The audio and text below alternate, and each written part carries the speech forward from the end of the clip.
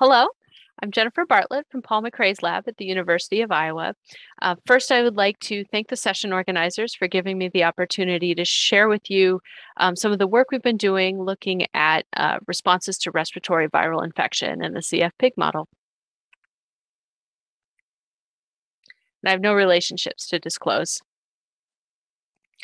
So one of the central questions that our lab is interested in is this idea that antiviral host defense is impaired in the airways of individuals with cystic fibrosis. This idea has its origin in clinical and epidemiological literature. In studies dating back to the 1980s, clinicians have begun to note that in CF patients, it's not that they necessarily get infected with respiratory viruses more frequently, but that when they do, they tend to have more severe symptoms. There's greater involvement of the lower respiratory tract, prolonged recovery times, and more hospitalizations. So generally kind of a more severe course of illness than is seen in the general population. It's also clear that there is a relationship between pulmonary exacerbations in CF patients and sort of seasonal changes in the prevalence of circulating respiratory viruses in the environment. And you can see that here. This is some data from 2003 to 2009. In this study, the authors tracked rates of pulmonary exacerbations in adult CF patients, as well as patients under the age of 18. And what you'll see is that there are these kind of seasonal spikes in the prevalence of RSV and influenza in the general population. And these spikes correlate closely with spikes in pulmonary exacerbations in the CF population. More recently, some investigators have tried to look at this experimentally using CF cell lines or primary cells derived from CF patients. And these studies do suggest that respiratory viruses seem to replicate more efficiently in CF cells compared to non-CF cells. And interestingly, this has been seen with multiple viruses, including parainfluenza virus 3, influenza, and also with rhinovirus. So one of the common themes to arise from all of these studies is the observation that the interferon response or interferon signaling seems to be kind of dysregulated or altered in some way in the CF cells, and that this seems to be contributing to this phenotype. And so this has led to this idea that perhaps exposure to chronic inflammation in the CF lung perhaps leads to like a permanent alteration in antiviral host defense responses in CF airway epithelia. And so in thinking about this, our lab has found it useful to ask, is this impairment of antiviral host defense a primary or secondary consequence of loss of CFTR function? So on the one hand, it's possible that loss of CFTR function somehow directly leads to an impairment or a loss of antiviral defenses, and in this case, this would be considered a primary defect. But alternatively, it's possible that loss of CFTR does not directly impact antiviral defense, but that instead it contributes indirectly by leading to progressive lung disease, which is associated with recurrent bouts of bacterial infection and inflammation, and that over time, perhaps this causes some epigenetic changes in the cells, which impact their ability to respond to viral infections. And so in this case, we would say that the cells have altered antiviral defense secondary to chronic infection and inflammation.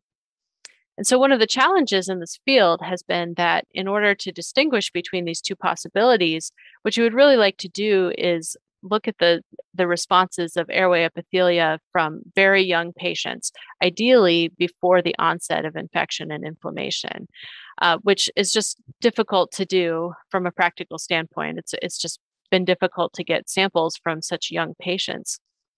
And so one of the goals of our research group has been to address this challenge by using the CF pig as an animal model. This gives us the ability to do experiments in newborn animals that have not yet begun to develop lung disease. So what have we learned so far from the CF pig? Well, we know that at birth, the lungs of newborn CF pigs are free of inflammation, and that like humans with CF, the CF pigs will go on to develop progressive lung disease characterized by bacterial colonization and inflammation. We also know that at birth, the CF pigs already exhibit a defect in antibacterial host defense. And there seem to be several mechanisms contributing to this. So we know that the mucus in the airways of these animals has some abnormal properties, which likely impact mucociliary clearance. We also know that in the absence of CFTR, loss of bicarbonate secretion at the airway surface leads to these animals having a relatively acidic airway surface liquid. And we know from our work and the work of others that a number of the secreted antimicrobial proteins and peptides that are present in the secretions have activity that is pH sensitive, and many of them don't work as well at lower pHs. And so this has led us to develop this model whereby in the newborn CF pigs, there's a reduced pH in the airway surface liquid. And this low pH leads to an altered and reduced functioning of secreted antimicrobial proteins and peptides, and ultimately a defective ability to eradicate bacteria from the airways. So one of the first questions that we had was, do the airway secretions from newborn CF pigs exhibit a similar defect in antiviral activity, similar to what we see with respect to antibacterial defense? So to answer this question, we developed an ex vivo assay for measuring the antiviral properties of airway surface liquid. To do these assays, we collect airway secretions from the trachea or the nasal regions of newborn pigs, and we test their activity against Sendai virus. So Sendai virus is a paramyxovirus. It's basically the mouse ortholog of parainfluenza virus 1. And I should also mention that the version of Sendai virus that we used for these studies encodes a GFP reporter. So to measure the antiviral properties of these secretions, we incubate them in a test tube with the Sendai virus for 2 hours at 37 degrees. And then we assess the effects of this treatment on the subsequent infectivity of the virus by taking these virus secretion mixtures and applying them to the surface of LLC MK2 cells. And then we look at the cells the next day and quantify the number of infected cells by flow cytometry. So this is an example of what the results of this assay look like.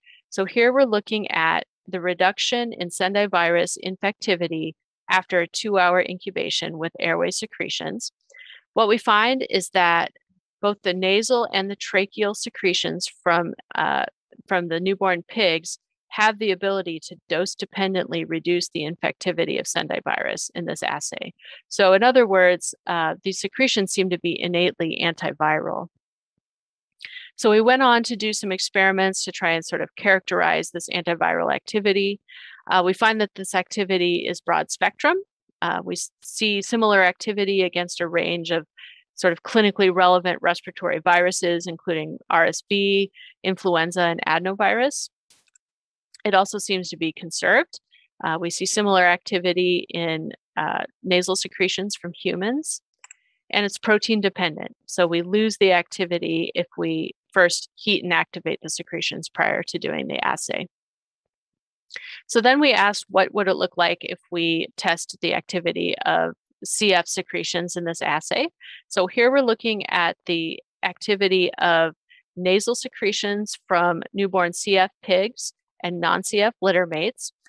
And what we found was that the secretions from both the CF and the non-CF pigs did have antiviral activity in this assay, but you'll notice that there's kind of an upward shift in this curve for the CF pigs, suggesting that the antiviral activity of the CF secretions is somewhat diminished relative to the non-CF secretions. So to kind of summarize, with respect to extracellular antiviral activity, we find that the airway secretions from newborn pigs are innately antiviral, and that this antiviral activity is reduced in the secretions from newborn CF pigs relative to non-CF. We haven't really nailed down a mechanism to explain this difference yet, but some of the things we're considering are, so one possibility is that there's a specific factor or protein that's present in the non-CF secretions and that accounts for much of this activity, which is perhaps lacking or present at a lower concentration in the CF secretions. It's also possible that this activity is influenced by proteases. So we know from the CF literature that the sort of protease anti-protease balance is altered in CF airways. And so it's possible that if there's sort of increased protease activity in our CF secretions, that this could be having the effect of cleaving and inactivating some of the secreted antivirals in those secretions.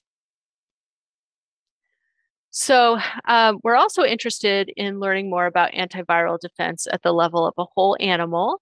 And so in parallel, we've also been doing some in vivo viral challenge experiments with the newborn CF pigs. So for these studies, we decided to start with influenza as kind of our model respiratory viral pathogen. We chose influenza because we know that it's a virus that's clinically relevant in the CF population. Influenza is frequently isolated from the airways of CF patients who are experiencing pulmonary exacerbations. And additionally, at the time that we started these studies, we knew that pigs are frequently used as an animal model for influenza studies. And so we knew that there was a lot known about what influenza infection should look like in our pigs. So here's an overview of our experimental design.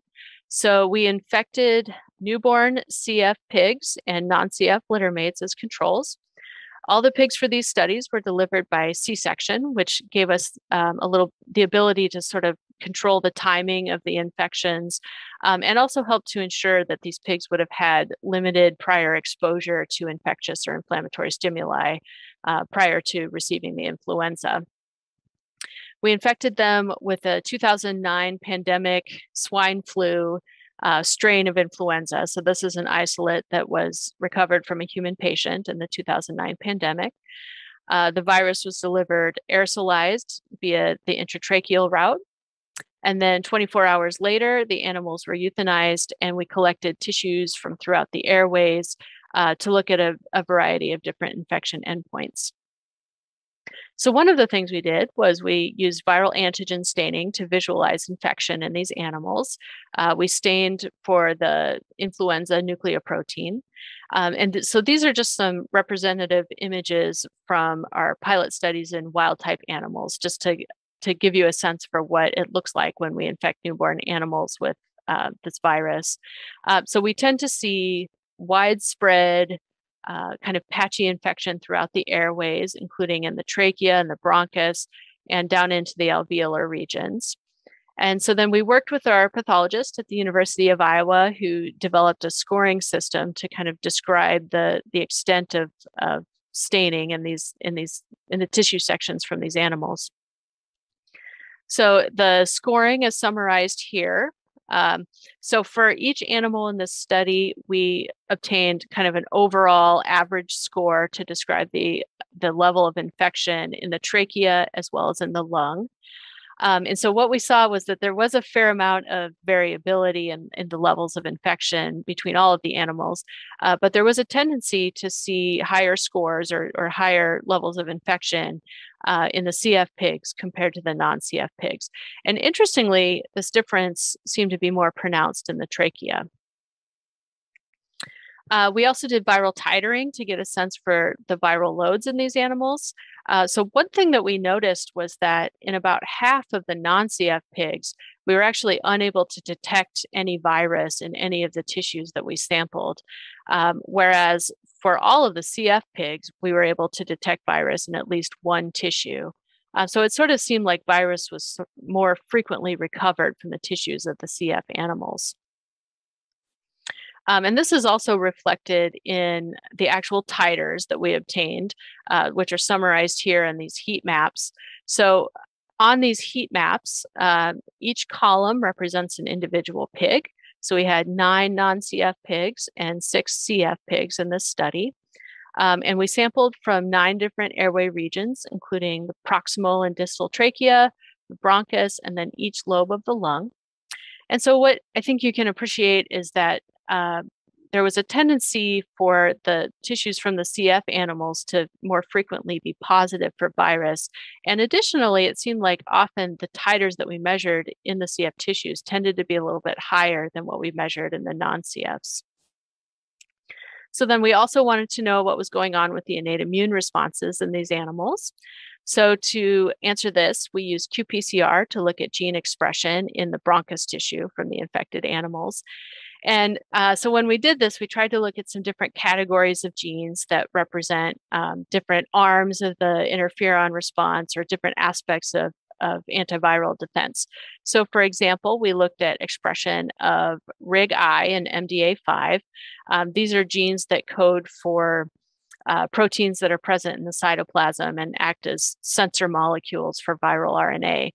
And so for both of these genes, we saw this pattern where there was a more significant upregulation of each of these genes in the bronchus tissue from the infected CF pigs compared to the non-CFs. We saw a similar phenomenon when we looked at upregulation of IRF7. So this is a transcription factor that is often activated during viral infection. Again, we see a similar story with respect to upregulation of interferon beta and interferon lambda, as well as STAT1, which is a signal transduction molecule involved in the interferon response. And we also looked at expression of a few different genes. So these are kind of interferon stimulated genes that many of them could be thought of as sort of antiviral effector molecules. So they play different roles in sort of limiting viral replication in the cell in different ways. In the case of IP10, this is a cytokine that has a signaling role during viral infection. And again, we see this same trend where there's a greater upregulation of each of these genes in the infected CF pigs compared to the non-CFs. And this was accompanied by higher levels of viral RNA in the bronchus tissue from the CF pigs compared to the non-CFs. Again, consistent with the idea that the virus was sort of replicating to higher levels in the CF pigs' airways compared to the non-CF pigs. So in conclusion, so far from our in vivo studies, we do think that the influenza infection was greater in the airways of newborn CF pigs relative to non-CF littermates. And this was reflected in greater viral loads as indicated by titers, as well as increased viral antigen staining in the CF pigs. And also the CF pigs exhibited greater upregulation of innate immune and antiviral genes. So overall, our data so far suggests that newborn CF pigs do have an impairment in antiviral host defense. And I'll just sort of hammer home the point that because we're seeing this in newborn pigs, it suggests that this impairment in antiviral defense is likely to be a primary consequence of loss of CFTR function. So for future directions, one question that we're interested in is how much do inflammatory cells contribute to this difference? So we'd like to do some experiments to maybe ask whether inflammatory cells from CF pigs respond differently to viral or infectious stimuli. We'd also like to look at the timing of the onset and resolution of inflammation during viral infection in the CF and non-CF pigs. And then additionally, we've thought about using the CF pig as an animal model to test some different therapeutic interventions, and also as a model to kind of explore the relationship between respiratory viral infection and bacterial colonization in CF. And finally, I just need to end by acknowledging a large number of people who are part of our research group at the University of Iowa. These animal experiments involve a lot of people and a lot of time and a lot of late nights. And so there are a lot of people that have really given their time to help make these studies happen. And so I need to thank them and acknowledge them. And with that, I'd be happy to take any questions. Thank you for your time.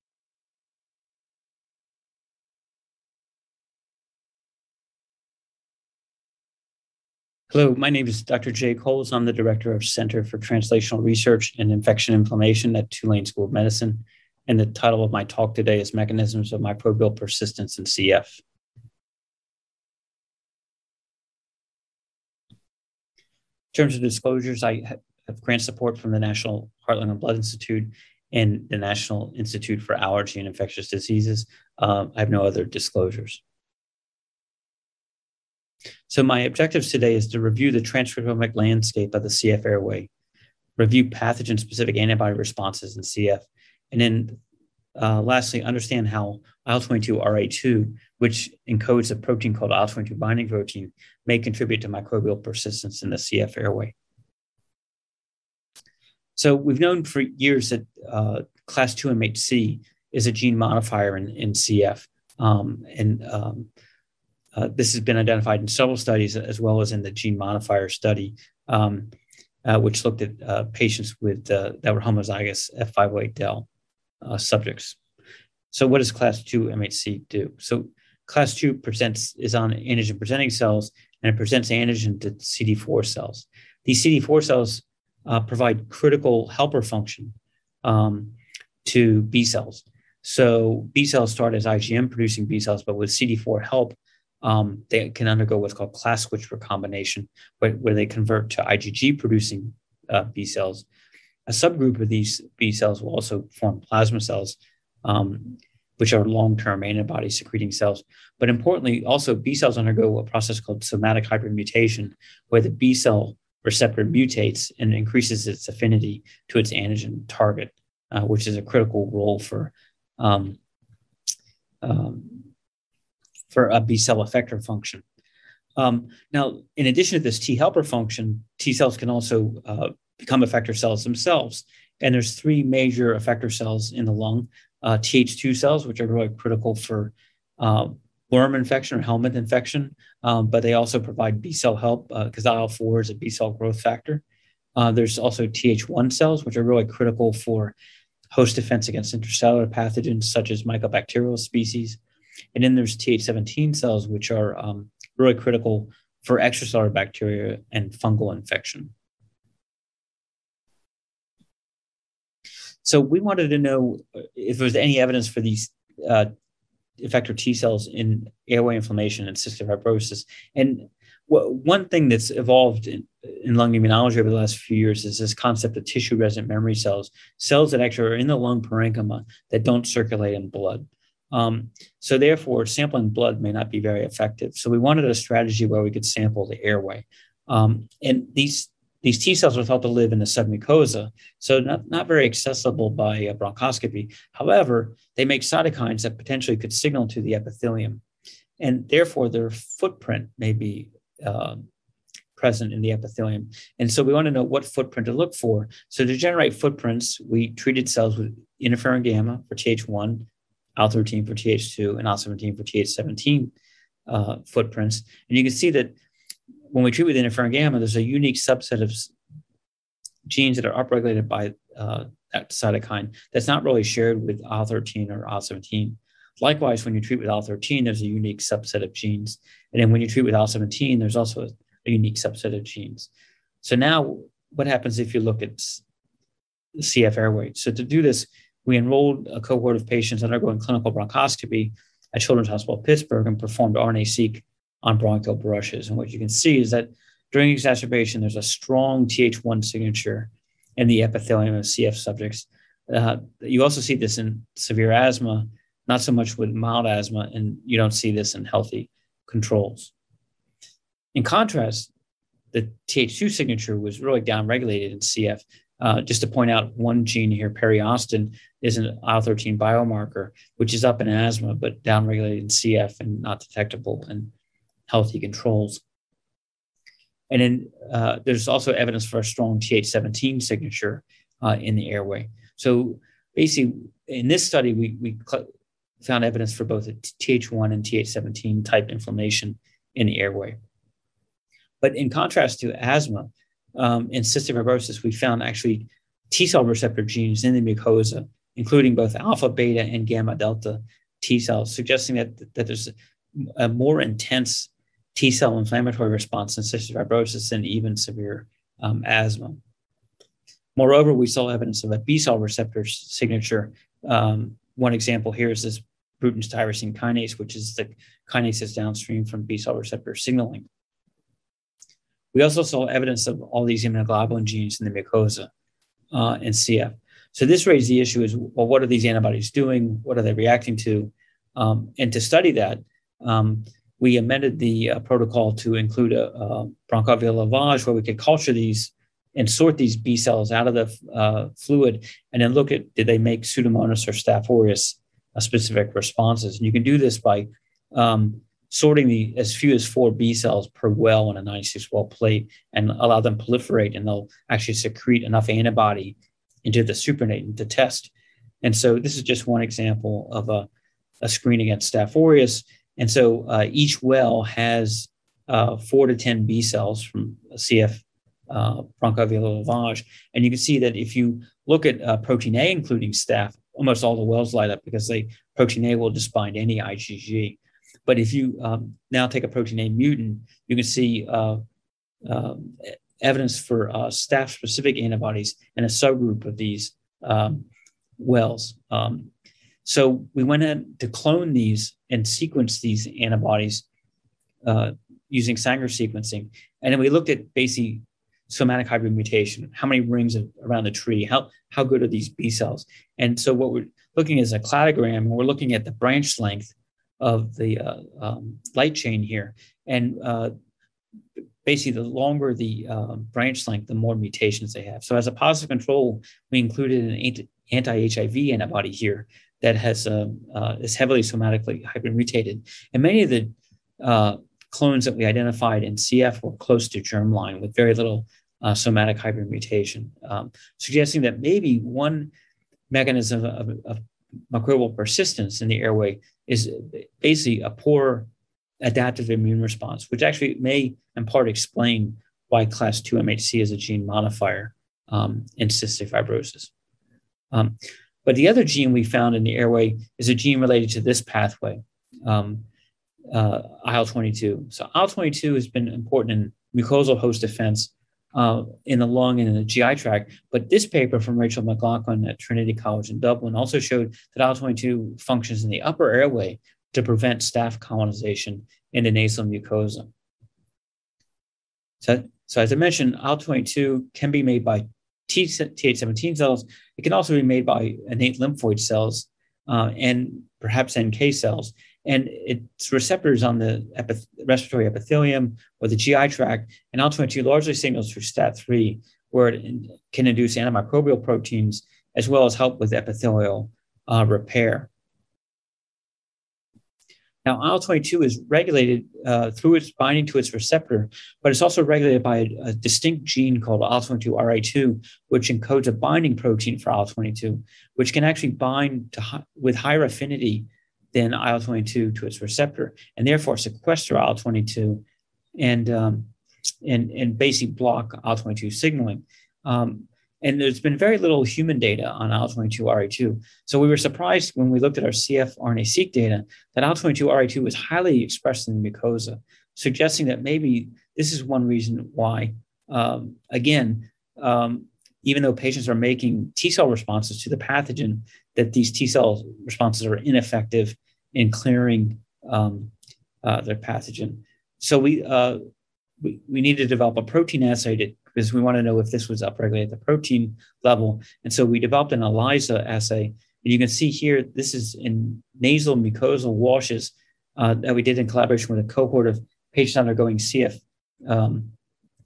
sinus procedures with Stella Lee at the University of Pittsburgh, and with also help from Jen Bomberger, who was also looking at microbial factors in this cohort. And we found very high levels of IL-22 binding protein. So here is each subject, and then this is different measures at different visits for each subject. And you can see at many of the visits, the IL-22 binding protein levels in the nasal lavage fluid are well above 30 to 40 nanogram per mil here. And as a control, we looked at non-CF chronic rhinosinusitis, and we found reduced levels in these cohorts, which we did in collaboration with Bob Schleimer at Northwestern compared to CF. So it suggested that this was somewhat unique to CF, which fit the RNA-seq data because you don't see upregulation of IL-22RA2 in the setting of asthma either. So Christine Bojanowski, who leads our adult CF center here at Tulane, wanted to know, could we detect this in the serum of patients? And you can see, again, here's a cohort of almost 30 subjects, and many of these patients have very high levels of IL-22 binding protein in the circulation. So not only present in the nasal mucosa and in the bronchoalveolar lavage fluid, but also in the mucosa. So what's interesting is human IL-22 binding protein binds IL-22 much more avidly than mouse. So it's very difficult to use a mouse model to study this. So to overcome this limitation, we made a human IL-22 binding protein knock-in transgenic that overexpresses IL-22 binding protein. And this is the serum levels in these mice. And it comes close to mimicking the serum levels that we see in cystic fibrosis patients. So now that with this mouse model in hand, we're looking at whether these mice have staph persistence or even Pseudomonas persistence in the upper airway or lower airway infection models. So to study staph persistence, we've also collaborated with the University of Chicago, who's made this strain called WU1, which they published that this can persist in the nasal airway. And we replicated these data. So we inoculated mice with Staph aureus Newman strain, or this WU1, and you can see that Staph aureus is cleared by day 7, and WU1 persists well out to day 30. This is confirmed by CFU, but also by real-time PCR with the Staph aureus target SA442. So to try to understand how WU1 is persisting for so long, we did a RNA-seq study comparing Newman with WU1. And this is the histology of these animals after inoculation. You can see there's some mucus in the airway in all these animals. And you can see that there's subtle airway inflammation here, and maybe some evidence of epithelial hyperplasia in mice colonized with Staph aureus Newman. So we extracted RNA from the nasal mucosa, and we did RNA-seq. And what we saw in the WU1 colonized mice is that there was upregulation of some antimicrobial proteins, such as BPI, family 8, member 2, and lipokalin-3. But there's a profound reduction compared to Newman of many host defense genes, including myeloperoxidase, the S100, A8, calgranulin proteins, a defect in cathalicide antimicrobial protein, which is the mouse equivalent of L37, and also a defect in mast cell proteases, which also may have a role in antimicrobial host defense. So it suggested that that WU1 was essentially a stealth pathogen by not inducing these molecules compared to Newman. So this may explain some of the persistence of WU1 in the mouse nose. So if we do pathway analysis, the number one pathway that came up was this antimicrobial peptide pathway, as well as potassium channels in the that were differentially regulated between WU1 and Staph Newman. So future directions, we want to identify the mechanisms of WU1 persistence. In addition to the RNA-seq data, we're looking at the role of innate immunity versus adaptive immunity. We're using mouse genetic tools to do this, particularly the use of RAG mice, which lack T cells and B cells, and then RAG2, IL-2 receptor gamma double knockout mice, which lack T cells, B cells, NK cells, and innate lymphoid cells. We're determining if Staph aureus persists in these humanized IL-22 BP mice that we've made. And then we're also very interested in investigating the cellular sources of IL-22 RA2 and its upstream regulation in CF. There's data that monocyte-derived macrophages and dendritic cells can make IL-22 RA2, but there's very little known about the regulation of IL-22 RA2.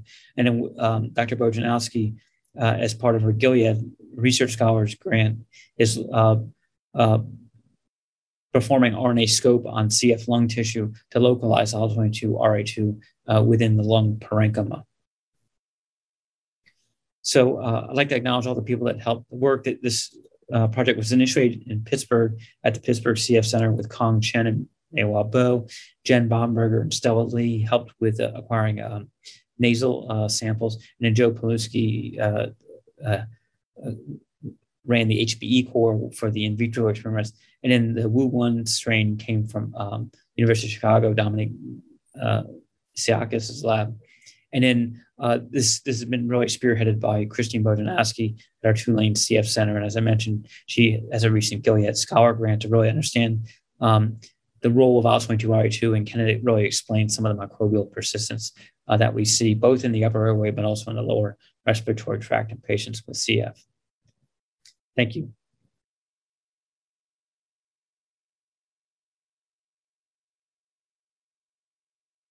Good morning. I want to thank the organizers for inviting me to speak about our interest in metabolic susceptibility to Pseudomonas aeruginosa infection and cystic fibrosis. I have no disclosures to report.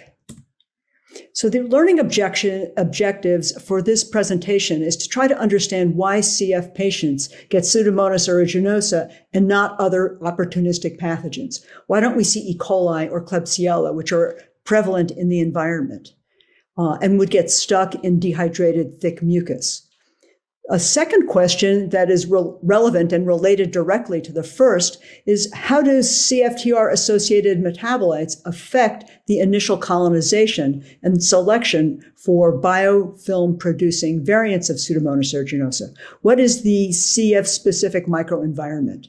And also, it would be very interesting to understand if CFTR correctors and potentiators will affect susceptibility to infection by maybe changing this metabolic milieu. So to begin with, it's important to recognize that CF patients mainly get a few organisms, particularly early in life before there's a lot of lung damage. They get Staph aureus, they get Staph plus Pseudomonas and Pseudomonas. And this is very peculiar. Other diseases of ciliary dysmotility get lots of different organisms. So to begin with, I want to tell you what we're going to show you, which is that in the CF airway, there's an increased availability of a favorite metabolite, namely succinate, that enhances Pseudomonas proliferation and actually helps it, drives the selection of variants of Pseudomonas that are particularly adapted for the airway. The second major point I want to make is that the basis for this increased succinate is a decreased interaction of CFTR and the phosphatase P10 at membranes. P10 is a major regulator of cellular metabolism, and in the absence of sufficient P10, we see increased reactive oxygen species and increased succinate, and I'll show you that data. This affects inflammation in general, and it also affects the generation of another important metabolite that's a Pseudomonas substrate, which is atacanate. And I want to explain that these two factors actually cause a CF microenvironment that drives adaptation of the bacterial pathogens. The increased reactive oxygen species and mitochondrial stress increases the bacterial production of extracellular polysaccharides and alginate in Pseudomonas. And then this alginate drives atacanate production. And also these atacanate adapted organisms then make less LPS on their surface, changing their immunogenicity. So to begin with, it's important to recognize that succinate is elevated in CF bowel fluid. Here we see bowel fluid from healthy controls versus CF patients, and you can see there's substantially much more succinate in CF. And this is true in peripheral blood mononuclear cells. To begin with, there's more succinate released from peripheral blood mononuclear cells. And if you stimulate them with Pseudomonas, there's an even greater increase. So Pseudomonas has to adapt to this high succinate. Now, succinate is the preferred substrate for Pseudomonas. If it had lots of different opportunities to eat different things, it would pick one at a time. And the one it would pick first is succinate. And that was well established by the microbiologists 30 years ago. And if you take a laboratory strain of Pseudomonas, such as PA01, and you grow it in the presence of high succinate, it becomes mucoid. It makes lots of extracellular polysaccharide. And if you ask what genes are responsible for this shift in its metabolism, you can see in blue are the ones that were grown in high succinate. There's an increase in glucose metabolism. They actually suppress some of the succinate dehydrogenase enzymes, and there's an increase in the glyoxylate shunt at the level of transcription. So we wanted to know if that were the case for CF patients as well. So what we did is we compared the properties of the lab strain PA01 that was grown in high succinate with a collection of CF isolates that Carmen Lozado got us from Spain Paul Planet sequenced these isolates, and we could look to see where there were variants that were developing and test the hypothesis that succinate was driving metabolic adaptation. And as you can see, there are lots of mutations that are accrued over the years, identified by whole genome sequencing, but these were basically clonal isolates, and we had a small colony variant and a mucoid strain. And if you looked again at their metabolic genes and we use PaO1 as the control, you can see significant upregulation of the glyoxylate shunt that puts carbon into the extracellular polysaccharides. And there's a major increase in glucose metabolism as well. So there is definitely a metabolic change in these organisms as they sit in the CF airway. So does this result in a different immune response? And it turns out that the CF strains really don't have the same kind of immune response as PaO1 or a wild type organism. They don't activate a lot of the pro-inflammatory signaling pathways.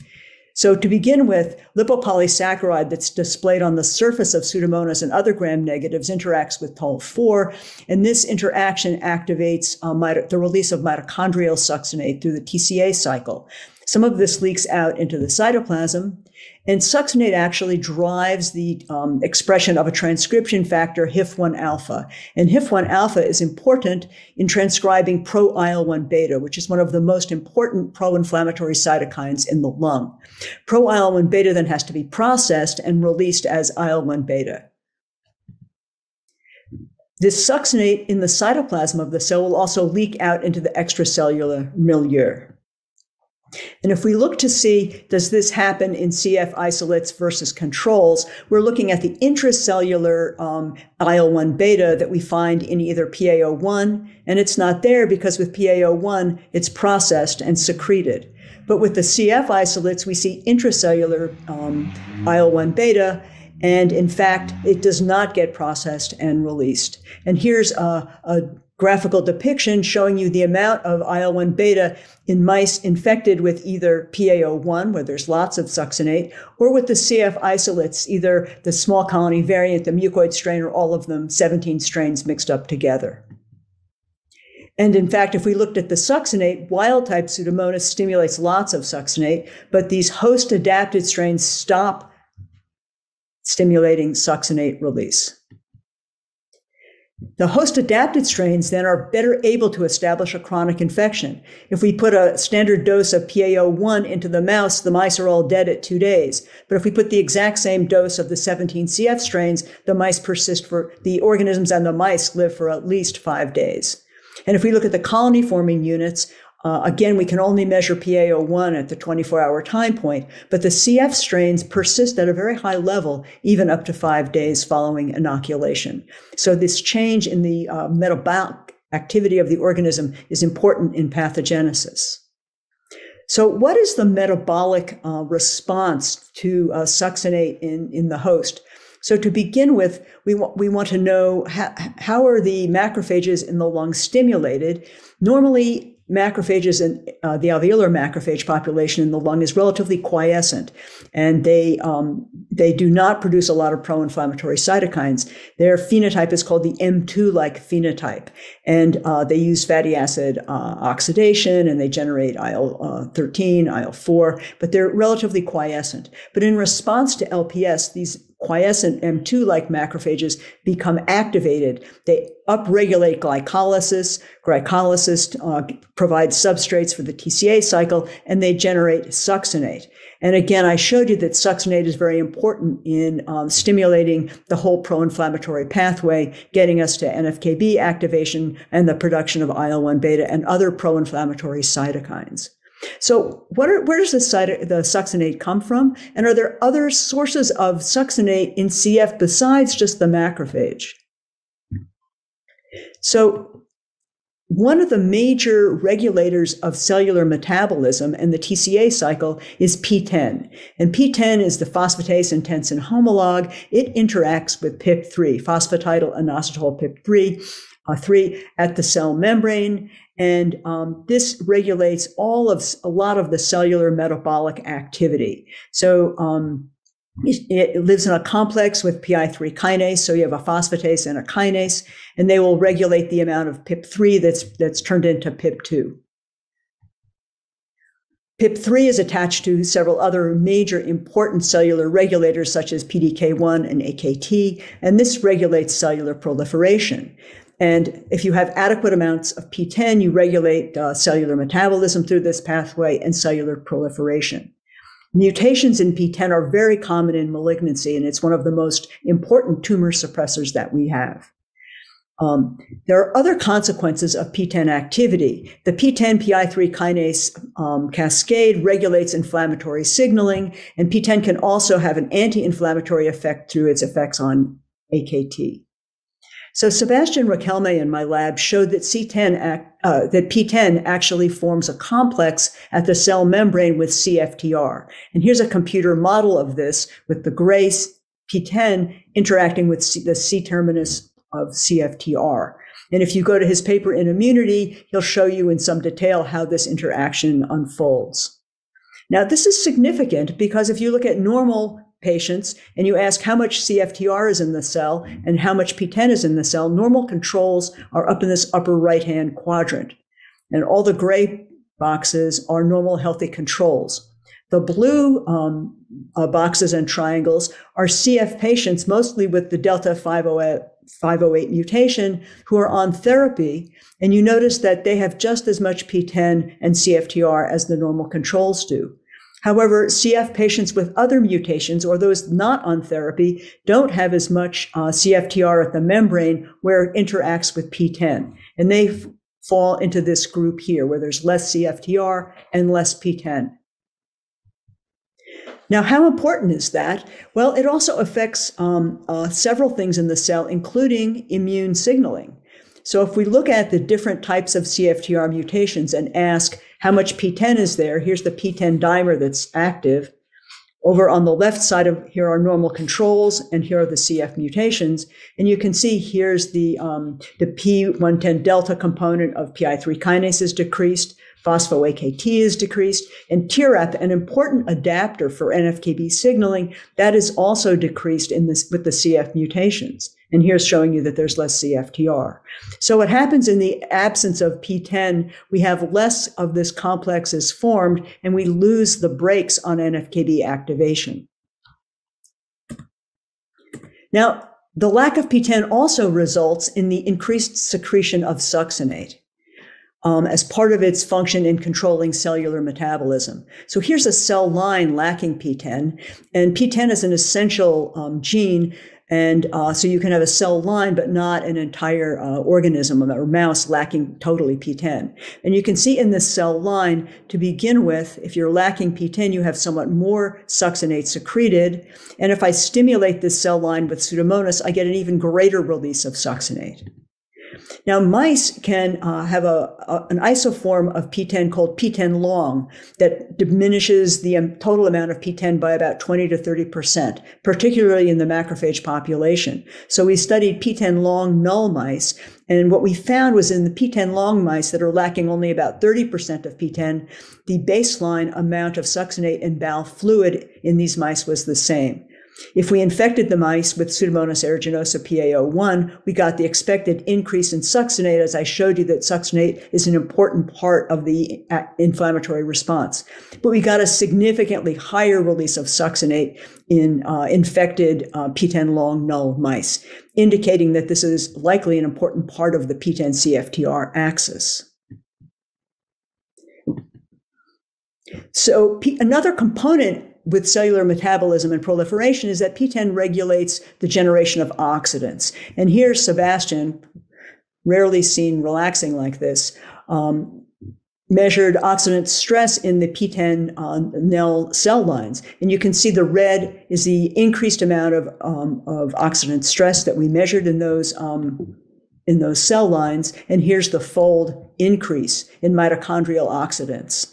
And the gene that makes itaconate, IRG1, is also increased in the PTEN null cell lines. And we'll come back to itaconate because that becomes very important as well. And you can see here, in the absence of PTEN, we have significantly more IRG1 expression.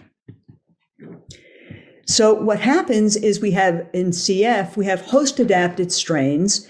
They first eat a lot of succinate, but then they stop generating succinate because it's too stressful. It's associated with too much metabolism and too much reactive oxygen species generation. And the host activates the expression of IRG1 in response to infection to produce atacinate. And atacinate is very anti-inflammatory. It suppresses the NLRP3 inflammasome, it suppresses succinate dehydrogenase, and it suppresses interferon production. So if we look at the amount of IRG1 that's expressed in monocytes in bowel fluid, if we take mice infected with PaO1, not so much. But if we infect the mice with all 17 CF strains, we have a major increase in IRG1 expression in these monocytes that we're recovering from infected mice. And then if we measure the atacinate that we find in bowel fluid, again, PaO1 doesn't stimulate so much atacinate, but the CF strains stimulate a huge amount of atacinate. And if you go back to CF sputum, you find that there's much, much more atacinate in CF sputum than there is in normal controls. And that parallels in some ways the amount of succinate that we find in the CF sputum as well. So the organisms are producing atacinate, and Pseudomonas is able to metabolize atacinate. So here are the different properties of atacinate. It's activated by LPS stimulation. It is generated from cis-aconitase. It acts to suppress, as I said, succinate dehydrogenase, blocks the inflammasome, and is highly anti-inflammatory. So what do CF strains do in response to this milieu? So there are 3 genes important in the metabolism of atacinate, and they're depicted here on the x-axis. And if you look at ICU isolates of Pseudomonas aeruginosa, there's not so much upregulation of these genes that degrade atacinate. But in CF subjects, you see there's a huge upregulation of the genes. And we just looked at 2 different CF isolates here from 2 different patients. So you can see that there's a response by these organisms that have become host adapted. And Pseudomonas then, these adapted strains preferentially eat atacinate and metabolize it. They break it down to pyruvate. And if we look at the CF strains, we notice that if you put them in a mouse that's not able to produce atacinate, the IRG1 null mouse, they're much, much less able to persist in the airways. But if you look at PaO1 that has not yet become acclimatized to atacinate, that infects the IRG1 null mice just fine. And then if we look at other effects of atacinate on Pseudomonas aeruginosa, we notice that if you grow on PaO1 in glucose plus atacinate, so glucose is the control, when you add atacinate, you have a substantial decrease in LPS biosynthesis and transporter genes. Whereas you have, at the same time, an increase in the alginate-producing genes and in the genes that are involved in the biosynthesis of extracellular polysaccharides and their transport to the cell surface. And this includes PEL and PSL. And then if we look at the strains of Pseudomonas that are grown in the presence of atacinate, and look at their LPS, here's E. coli as a control, here's Pseudomonas grown in glucose, and here's Pseudomonas with glucose plus atacinate. We have a major change in the LPS of Pseudomonas grown in the presence of atacinate. All of these O side chains are gone. So what cells actually make atacinate? It turns out that this is single-cell RNA-seq data. Here's the PBS control. It's predominantly the neutrophil population and some of the monocytes. And it's basically the same in both PaO1 and with the CF isolates. So to wrap this up, when we want to ask the question, why do CF patients get Pseudomonas and not other opportunistic pathogens? It's important to recognize that inflammation just by itself generates succinate and pro-inflammatory cytokines. And this process is significantly increased in the absence of sufficient P10. It needs CFTR to properly tether it to the membrane so it functions normally. And without CFTR, it doesn't function well. The second question was, how does CFTR-associated metabolites affect colonization and biofilm? I just showed you that Pseudomonas like succinate, so that's the initial colonization. They adapt to the metabolic stress of proliferating so much, and then they start to consume the abundant atacinate that's generated by the host. And then they stop producing so much LPS, and they shunt their metabolites into the formation of biofilm. And the last question was, will all the CFTR modulators change susceptibility to Pseudomonas? And our data would suggest that by increasing CFTR presence on membranes, you're going to increase P10, and that should correct the immunometabolic abnormality in CF. And I just wanted to call attention to the people that did most of the work. Most of the papers I cited were from Sebastian Raquelme. Emily DeMango provided the patient material. Kira Tomlinson did the single-cell RNA-seq analysis. Paul and Ahmed did the genomic studies of the CF isolates. And Clemente Brito provided us with many clinical samples. Thank you very much.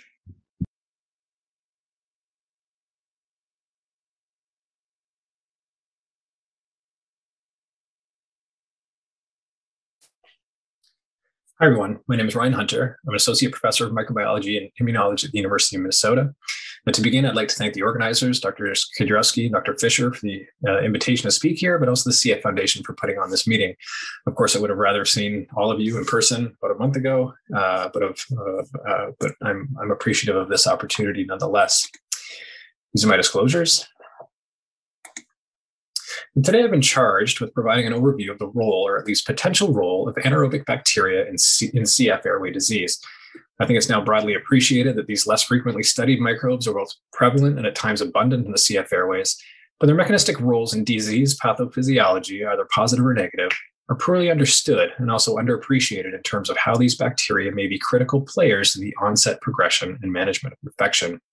And so today, my goal is to provide an overview of what's known about CF anaerobic microbiology, their interactions with one another, the host, and perhaps more canonical pathogens, and then address the question of whether or not we should be treating these organisms therapeutically, or conversely, stimulating their growth to promote stability among airway bacterial communities.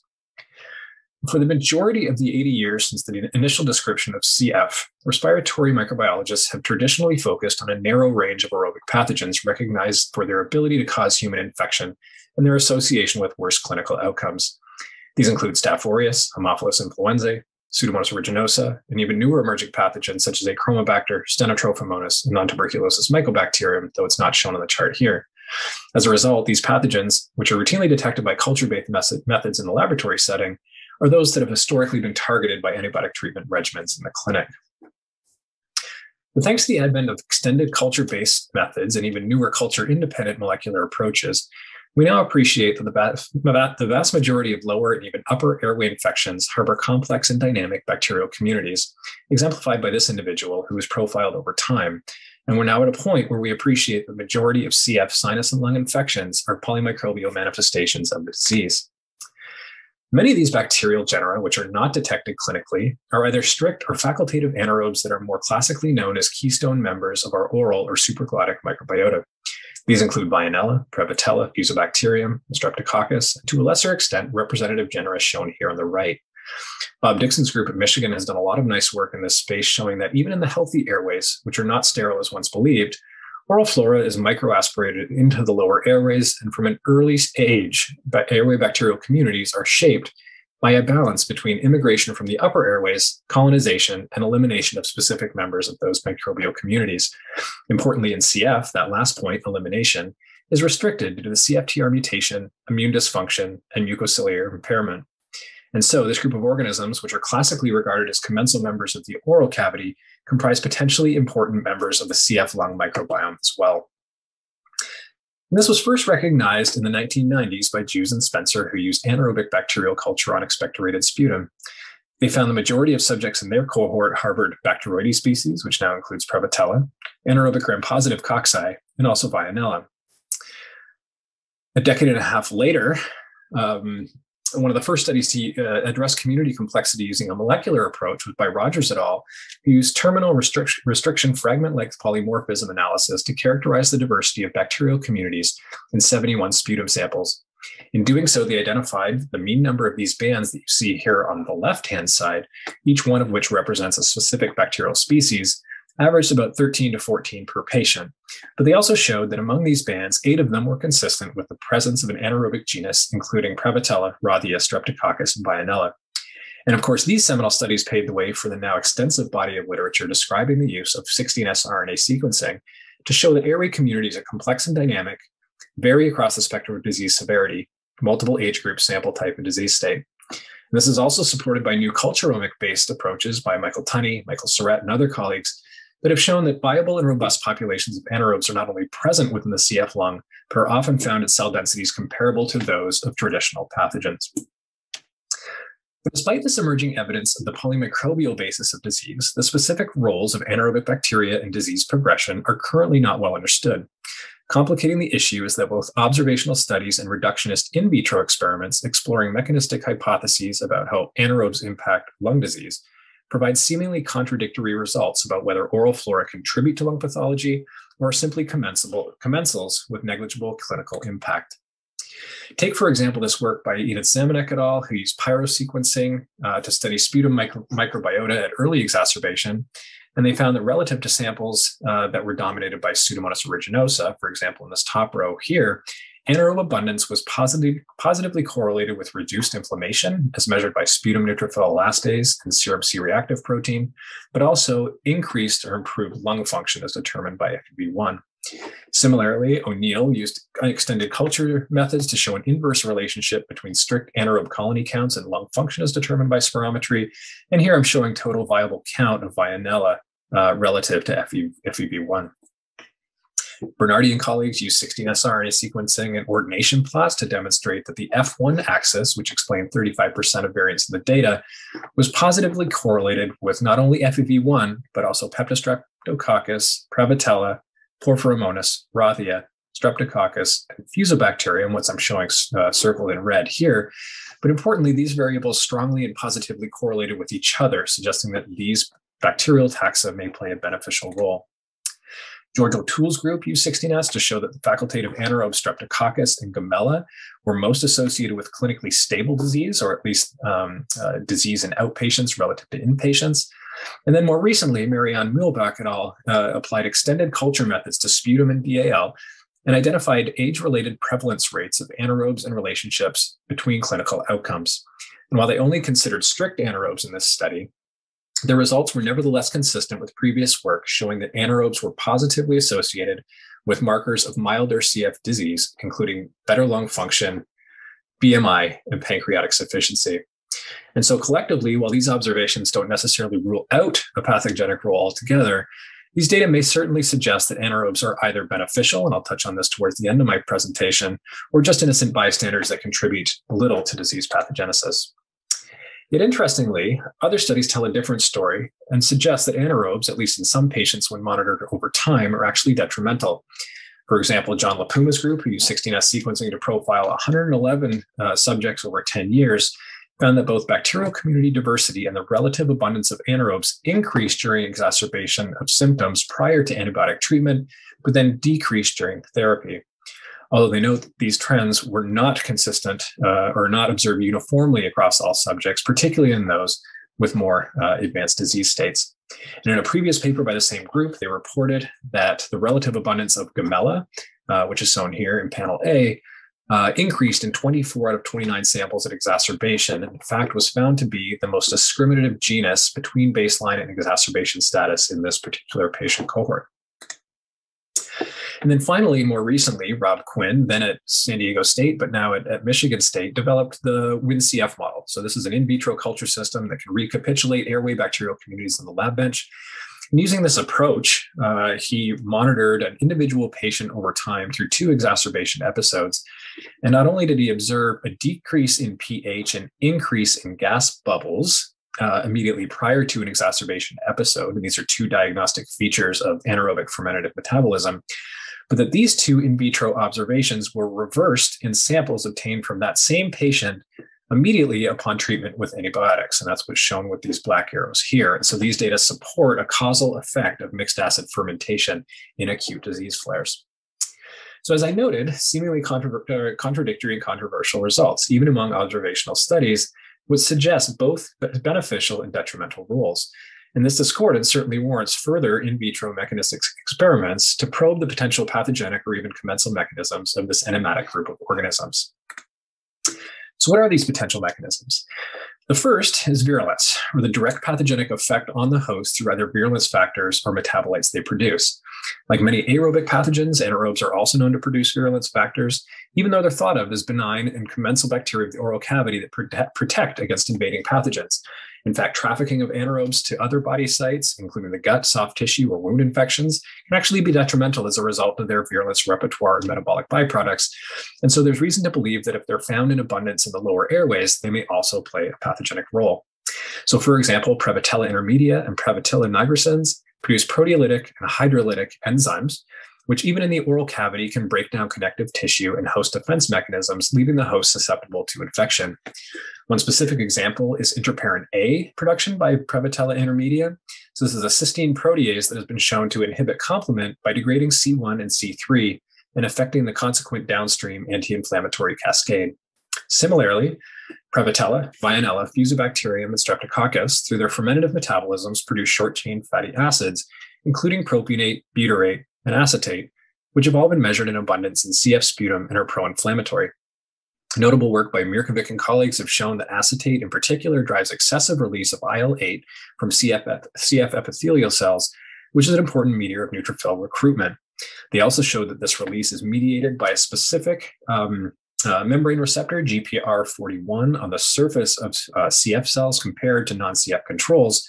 And then complementary work by Gorbani and colleagues showed that an inflammatory effect of these metabolites on host epithelia included overproduction of nitric oxide in response to anaerobe challenge. Anaerobes may also exert their influence through interactions with co-colonizing microbiota. In fact, a number of studies have recently shown that the presence of specific anaerobic species can potentiate the virulence of recognized pathogens. Work from my own group showed that when grown on mucus as a sole carbon source, degradation or anaerobe degradation and fermentation of mucin glycans liberates metabolites, including short-chain fatty acids and small peptides that stimulate not only an order of magnitude increase in Pseudomonas growth, but also the expression of a suite of virulence genes, including piocyanin, the product of which is shown here on the right-hand side in these tubes. Other fermentation byproducts such as 2,3-butane-dione, which is produced by anaerobes and found in high abundance in exhaled breath condensate, have been shown to increase virulence expression and biofilm formation in Pseudomonas aeruginosa as well. Although it's not shown on this slide, Prevotella species are also known to produce autoinducer 2, which is an intracellular signaling molecule. Not only can Pseudomonas aeruginosa use AI2 as a carbon source, but this small molecule has also been shown to modulate the expression of virulence genes in Pseudomonas in trans, including elastase, exotoxin, and phenazine biosynthesis genes, which may suggest that Prevotella contributes to Pseudomonas pathogenesis when co-colonizing the lung. Other groups have shown or used in vivo murine infection models to show that co-infection of Pseudomonas with Veillonella parvula not only resulted in greater pathogen load relative to monoinfection, but a greater deterioration of the host, as shown here, suggesting that complex interactions between co-infecting organisms are a greater determinant of clinical outcomes relative to individual pathogens on their own. Like most pathogens in the lung, antibiotic resistance can also be problematic among anaerobic isolates. Prevotella, for example, is one of the most common anaerobes isolated from CF samples, and many species are known to secrete beta-lactamases, which enzymatically cleave penicillins and their derivatives.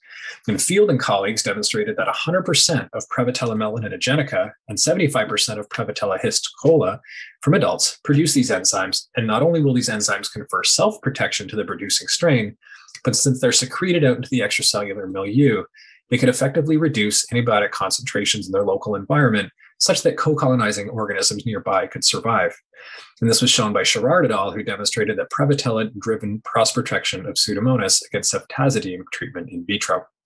I also note that fermentative activity by anaerobes can drastically lower sputum pH, which has been shown by Dan Newman's group.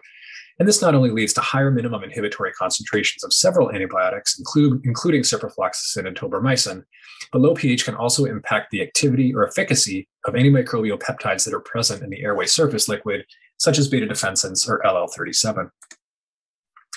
Speaking of anaerobic coverage, Lindsay Caverly's group recently performed a retrospective single-center study of individuals treated with intravenous antibiotics for pulmonary exacerbations.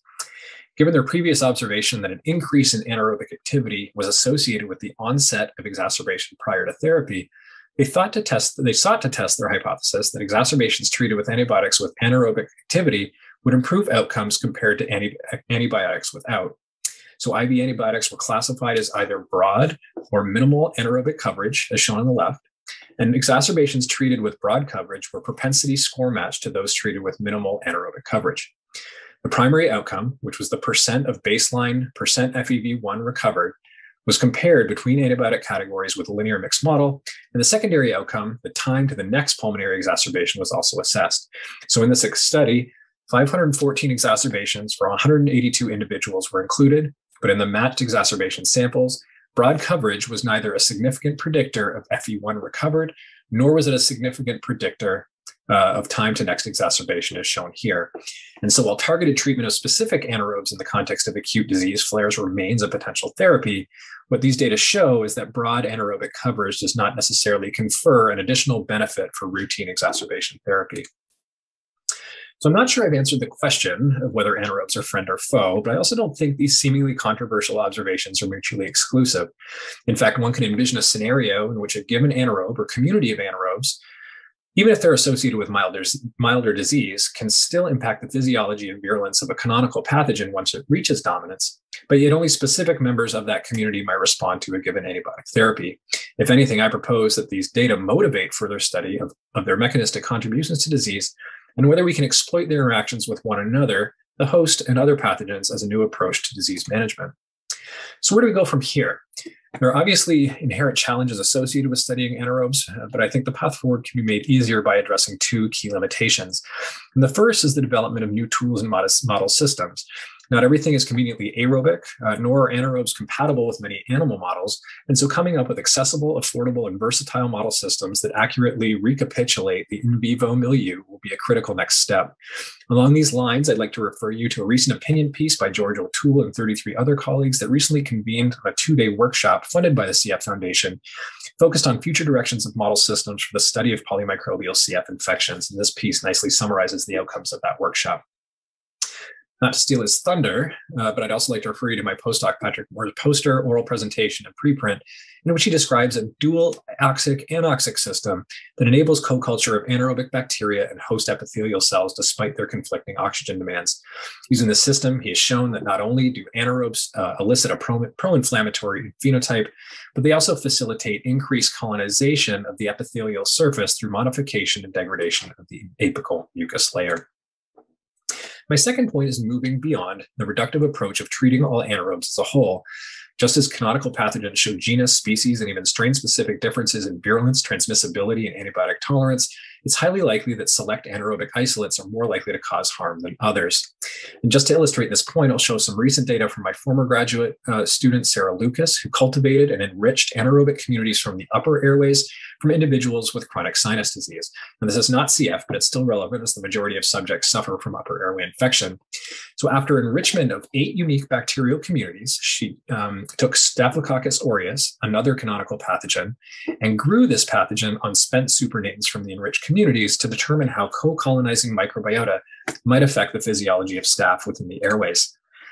And while we found consistency in gene expression patterns between anaerobic communities, including sialic acid metabolism and central metabolic pathways involved in acetate and succinate metabolism or succinate utilization, we also found striking differences between communities. So shown here, staph grown in supernatant of community H shows increased expression of the AGR regulon, staphypane B, immunodominant antigen B, delta hemolysin, and a repressor of the ICA adhesion genes. So these are all well-known virulence pathways in Staph aureus. When grown in different supernatants, staph showed increased expression of the ICA adhesion genes and also the wholin protein side A, both of which are recognized to be involved in biofilm formation. And finally, one of the reasons staph is such an effective pathogen is its ability to assume metabolic states that are resistant to stress and nutrient limitations seen at sites of infection. And across supernatants D and F, you see increased expressions of gene involved in lactate and galactose utilization, oligopeptide transport, methionine biosynthesis, sulfate starvation, and branched chain amino acid synthesis, which are all associated with a metabolic state that's resistant to nitrosative stress. And while we've not yet identified the specific players or individual community members that are driving differences in staph gene expression, it's becoming abundantly clear through these and other studies that the physiology and gene expression of a given pathogen in vivo is highly dependent on the specific composition of its co-colonizing microbiota and the metabolites that they're exchanging. As a final point, I just want to close by highlighting a recent study by Aurélie Crebay's group, which may have identified a bacterium with potentially anti-inflammatory properties in the airway, using in vitro 3D co-culture in contrast to Pseudomonas, which elicits a pro-inflammatory response, and that's shown by IL-8 expression seen here. Rothia mucilaginosa has little effect. However, not only is it anti-inflammatory, but when co-cultured with Pseudomonas at the respiratory or at the epithelial interface, it has an inhibitory effect on the pro-inflammatory effect of the pathogen.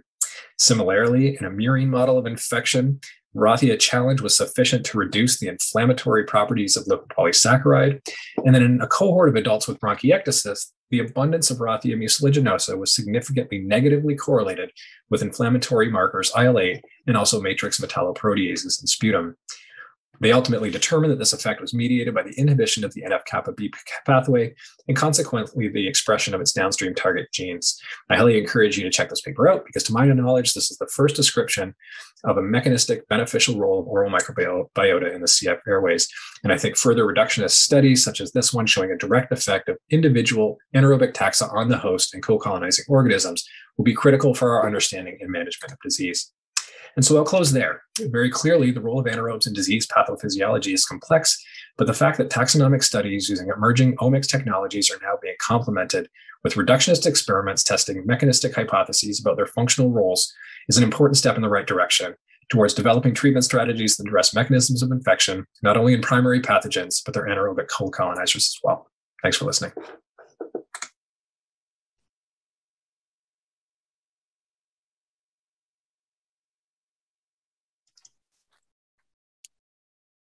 Good morning and welcome to everybody who's tuned in for our symposium today. We are the symposium number 26 on host-pathogen interactions in CF. I am one of your session co-chairs, Megan Kudrowski from the University of Alabama at Birmingham. I'm joined by my co-chair, Tony Fisher at the University of Iowa. Hello. And we would like to say thank you so much to all of our great speakers today for taking the time to record their talks. And they're here today for a live question and answer session that we'll get started with now. Before we get going into it, I just wanted to go over some of the objectives we had going into this session, because there's a lot of interest in CF in general around infections and how pathogens play a role in decline and disease over the years in CF populations. But really, we need to think of it as a more complex cohesive picture with host interactions and how that also interplays with the different pathogens that we see. So some of the learning objectives we had coming into today's session were to discuss factors that make the CF airway susceptible to different types of pathogens, as wide of a range as we could get in today, viruses, different types of bacteria, including anaerobes and some others that we don't always think about. And also, how do microbes adapt to the CF mucosal environment, and how does this influence virulence or other phenotypes that we observe? And then also we wanted to include a discussion of some of the different types of antimicrobial host defenses in CF, and potentially what defects there are and how this plays into pathogen responses. So I just wanted to welcome again our 4 speakers that we had today. So we had Jenny Bartlett from the University of Iowa. We have Jay Coles from Tulane University, Alice Prince from Columbia University, and Ryan Hunter from the University of Minnesota. So I think we had some great questions in the chat that we can get started with. Tony, I don't know if you want to take the first one. Yeah. So let's go back to the first talk with Dr. Bartlett. One thing that was very interesting is that you showed these differences in antiviral effect between CF and non-CF for different viruses, and viruses are quite diverse. We have encapsulated viruses like adenovirus or rhinovirus, and we have membrane-bound envelope viruses like Syndavirus, SARS-CoV-2, other viruses that we think about, and so you showed that this defense against viruses is protein dependent by heat inactivation. But is it possible that there are many different antiviral factors, and how do you figure out how many of them there are and which ones contribute? Yeah. Yes, it's definitely possible. It's possible that there are metabolites that are present in the airways that could be affecting these results. It's hard to answer because we don't really know. We haven't been able to really pinpoint what really the mechanism is yet that's contributing to this phenotype. And there's, certainly a number of different possibilities. I will say that I think up front, I think that this is most likely a multifactorial phenomenon. So it's probably not just one thing that's causing this. But, you could imagine that there are problems with the functions of inflammatory cells.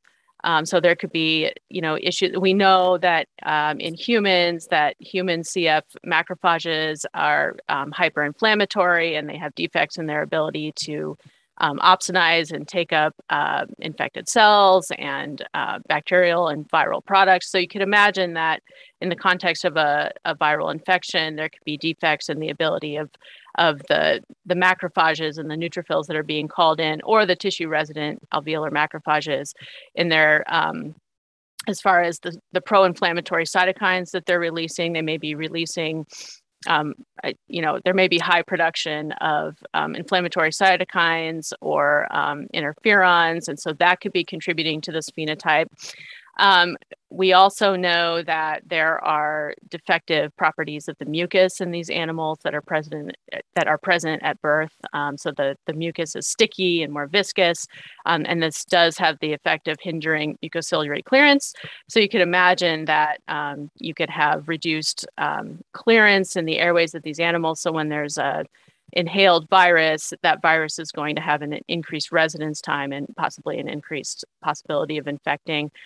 There could also be pH effects, as we talked about. So we know that the pH of the airway surface liquid in these animals is relatively low. And so this could be something that could affect the functioning of secreted antimicrobials. So there we'd be looking at proteins. We also know that many respiratory viruses, their interactions with their receptors are pH dependent. We also know, as I mentioned, that there could be issues with proteases, so altered protease and anti-protease balance. So if you have overactive proteases, that could be affecting the functioning of secreted antimicrobials. So there could be a lot of things going on here, basically, and it's probably not all one thing. It's going to take a while to sort through all of this. But yes, that's a great point. It's possible that it's not all just proteins. Yeah, I think this relates a lot to one of the other questions that we're seeing in the chat. And relating back to the pH of the airway secretions. And have you tried buffering or normalizing the pH in the airway secretions? And does this correct any of the antiviral activity? Yeah, that's a great question. So, because when we started on this, we previously had a body of work from our research groups showing that there is defective antibacterial killing in the surface liquid from these animals. And if you restore the pH of the CF secretions to a more non-CF level, that you can completely restore their antibacterial activity. So going into this, we hypothesized that the same might be true with respect to antiviral activity. We have tried that, and what we find is that we see kind of a partial restoration of antiviral activity. So the CF secretions they start to look a little bit more like the non-CFs, but it's not a total recovery of the activity, which is interesting. So it suggests to us that there's something, it's not all pH mediated, but maybe it's partially pH mediated. And it suggests that the way that the mechanisms of sort of fighting viruses and bacteria are different in the airways. So yeah, that's a great question. Yeah, I'm not sure this is a wild card question because this is a very different type of virus, and I don't know the answer myself, but I wonder the effect of pH on bacteriophage. And if any of the bacteriologists out there have thoughts, if that would also change that type of activity. That's another group of viruses that we're really seeing a lot of interest in CF. And I'm not sure if that does alter phage activity, excision, maybe more stress on bacteria, leading to more excision of phage. But that would be another interesting thing to think about in the context of viruses. Yeah, definitely. I think it could certainly impact the initial attachment of phage to receptors on the surface. You might have a pH effect there. Yeah, sometimes we don't know whether to think about phage as a virus or as a as a bacterial related component. So let's see, what else are we finding? I have a question for Dr. Coles. Is interesting to see that the T cell populations that you identified are very close to germline. Does this suggest that the microorganisms that are stimulating them are doing it in a very non-specific way? Well, it's actually it's the B cell. So B cell class switch recombination and somatic hypermutation is regulated by an enzyme called cytosine deaminase that's tightly controlled in B cells. And I didn't have time to put it, but it's actually that expression is very low in the RNA-seq data compared to like CD19 or other B cell molecules. What actually regulates cytosine deaminase is a little bit unclear. So what we're doing now is actually, that data is somewhat biased, right? Because we were getting data from patients undergoing exacerbation. And what we've now done with the CFFT is look at samples from the gene modifier study, archived serum samples, to look at antibody responses in serum, that we don't have enough lung samples, but basically kind of this concept of a long-term non-progressor cohort. So patients with F508del that have had at least 2 sputum cultures positive for Pseudomonas, but have essentially normal lung function at age 18. And what's interesting is the preliminary data looks like they have a higher amount of IgG4 against Pseudomonas, which is basically a regulatory antibody. Doesn't activate complement, whereas the patients with poor lung function tend to have more IgG3 responses, which activate complement. So we're doing that now in a validation cohort to see if that holds up in 2 independent cohorts of patients. But I think there's a lot. We need to learn a lot. I mean, coming back to Jennifer's talk too, is I was wondering whether the first GWAS study in COVID implicated CXCR6, which is the chemokine receptor in tissue-resident memory cells. So it made us think, just do CF patients, even with a Pseudomonas-specific TRM cell, particularly a Th1 cell that's making interferon, give you a kind of a non-specific enhanced antiviral immunity, against a virus like COVID.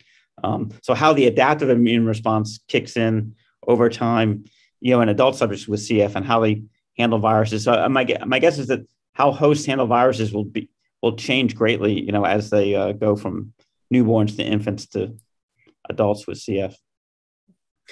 There were some methodologic questions that pertain to your study as well.